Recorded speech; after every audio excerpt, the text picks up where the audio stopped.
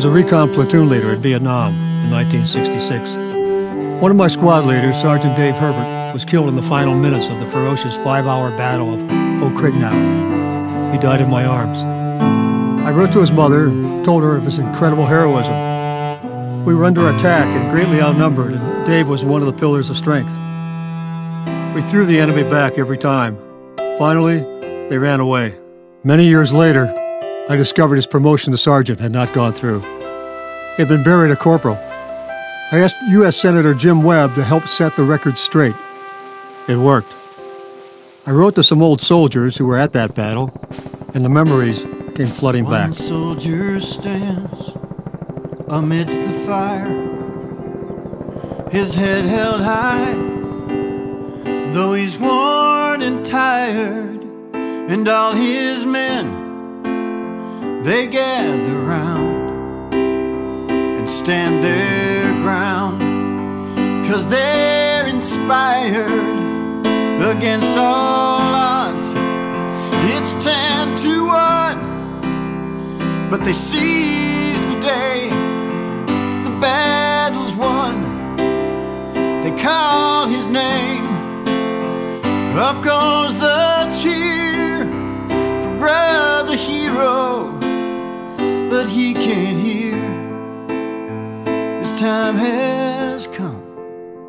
Glory is gained. Someday, somewhere upon a wall, they'll write his name. He sacrificed, he gave his all. He lived and gave his life, answering the call. He lived and gave his life, answering the call.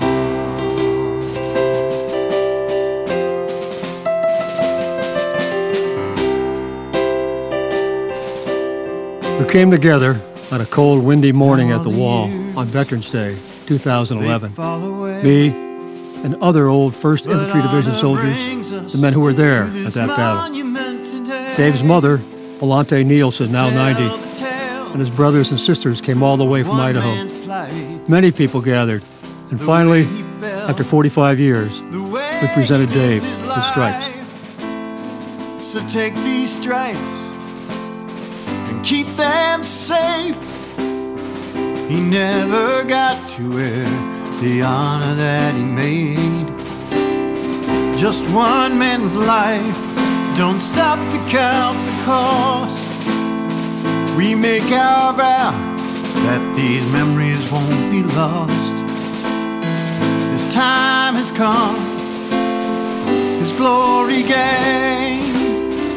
Today upon this sacred wall, we mark his name.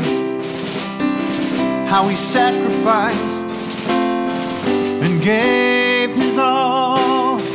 He lived and gave his life, answering the call. So we are gathered here, answering the call.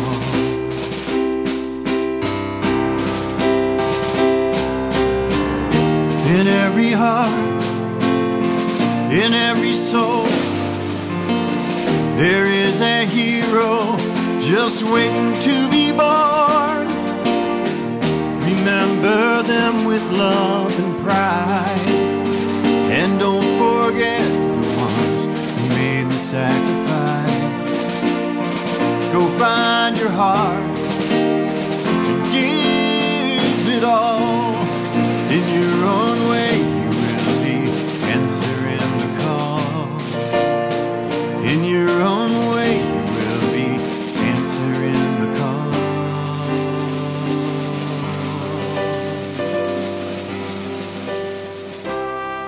We fought for 4 or 5 hours. We weren't reinforced. We got no new ammunition.